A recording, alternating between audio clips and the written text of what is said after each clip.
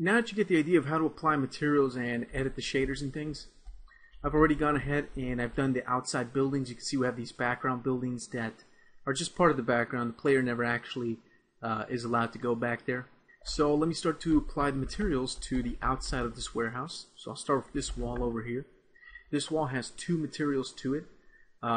That's basically because two materials were applied in a 3D program that it was created in. So what I'm going to do with these walls is, see I have an exterior wall A, 309, and exterior wall A, 275.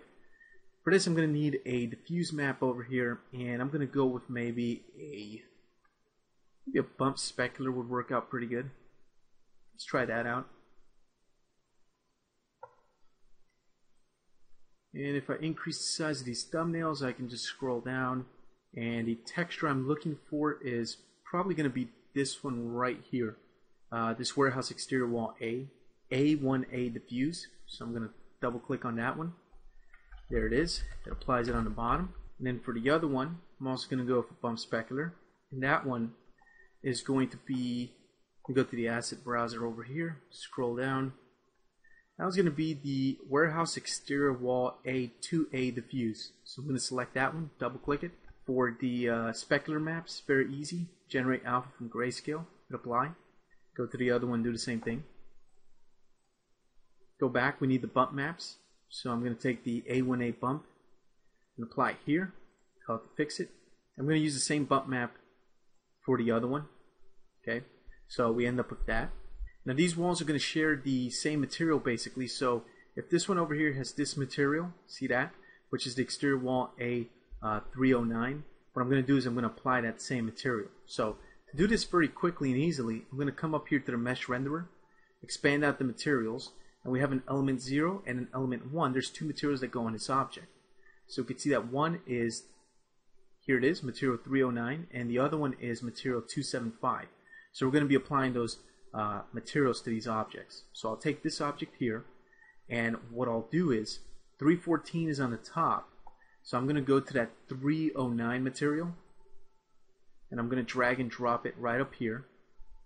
And that was actually, that's the wrong material right there. So let me take 309, drop it on the bottom.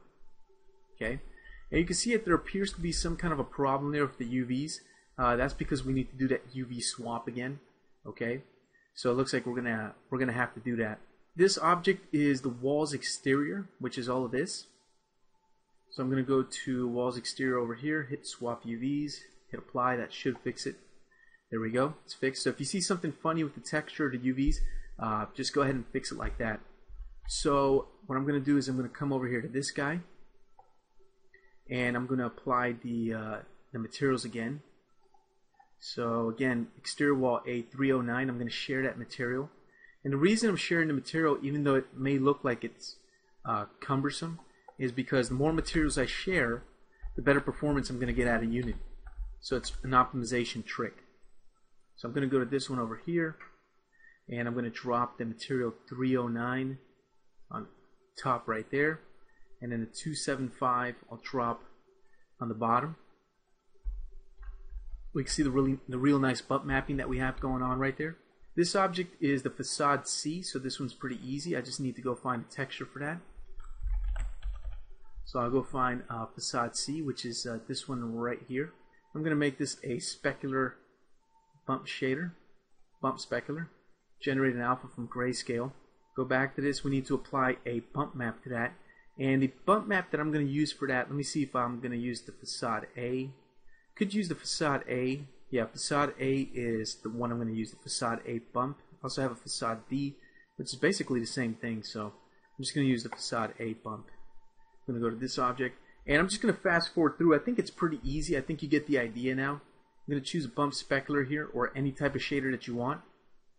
I'm going to go look for the facade A texture, which is right here. And then what I'm going to do is I'm going to get that same facade A bump and apply it right there. Okay, there we go. So do the same thing for the rest of the facade and the outside of the warehouse. I'm going to fast forward through this.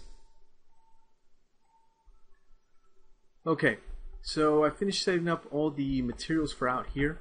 Let me show you a couple of tricks here to fix some things that may not look right.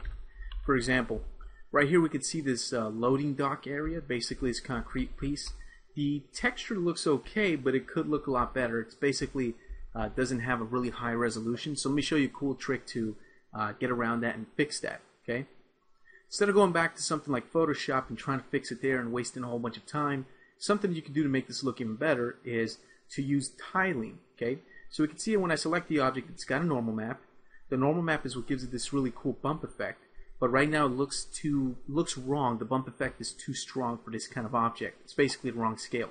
So I could take tiling and increase that to say 5 and 5 for the X and Y. And you can see the bump mapping gets a little bit tighter. It looks a little bit more realistic.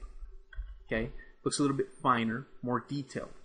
So if I wanted something like 10 and 10, I could get this really fine detailed type of concrete look, which looks pretty cool. And I'm going to do the same thing for the stairs right here.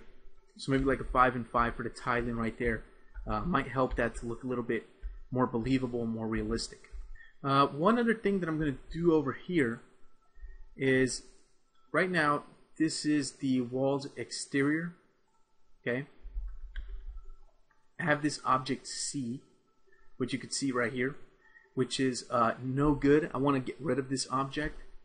Okay, so instead of deleting it, what I'm going to do is I'm going to go up here to Mesh Renderer, and I'm going to turn it off so that that pretty much goes away. I could delete it, but then I'm going to break the prefab.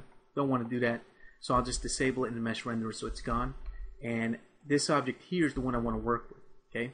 Which should be this object that's up here. See where it says Fixed Exterior Wall C? That's sometimes when you go back and forth between your 3D program and Unity, you might fix some things, make some changes, so you can update stuff like that. That's the case here. So what I'm going to do is I'm going to take this guy here and give this, say, maybe a bump specular would look good. Exterior wall C is what I'm looking for. So I'll go to exterior wall C, which is going to be this one right here. There we go, perfect. And I'm going to go grab the bump map for it. Fix the bump map. You can see it looks pretty cool. Really has a lot of detail to it. But I'm going to go to the specular map and generate an alpha from grayscale. Make it look much better.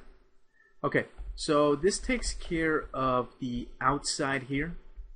So I'm going to finish that here. I think you get the idea. So go ahead and get that all done if you haven't already. And in the next video, we'll just continue working with more materials.